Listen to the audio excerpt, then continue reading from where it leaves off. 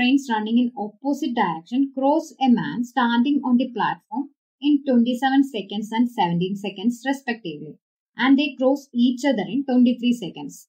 Ratio of their speeds is a man standing on the platform and two trains traveling each other, crossing each other him, and first train crosses this man in 27 seconds and second train crosses this man in 17 seconds. Both the train cross each other in 23 seconds. So we need to find out the ratio of these two trains. Here if you use the alligation method, that is first train crosses the man in 27 seconds, second train crosses the man in 17 seconds. Both the train cross each other in 23 seconds. Then 27 minus 23 is equal to 4 and 23 minus 17 is equal to 6.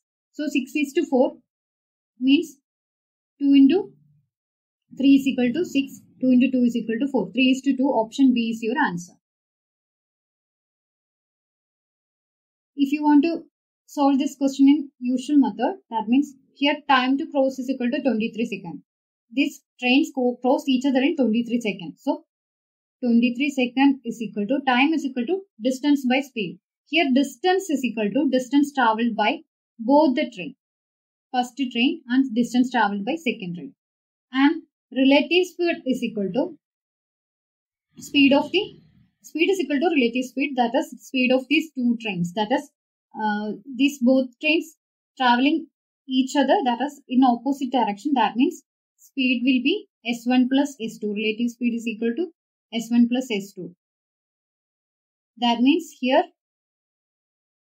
D1 plus D2. D1 is equal to speed into time. Speed is equal to S1 and time is equal to 27.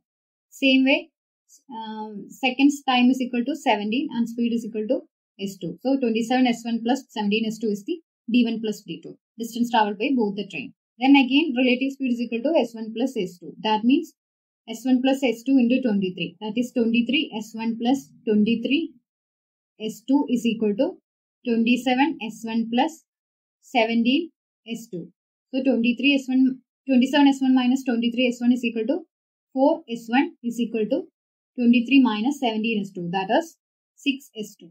So same ratio, that is 2 into 2 4, 2 into 3 6. So S1 divided by S2 is equal to 3 by 2. That is 3 is to 2. So option B is your answer. Either you can do this, but alligation method is easy.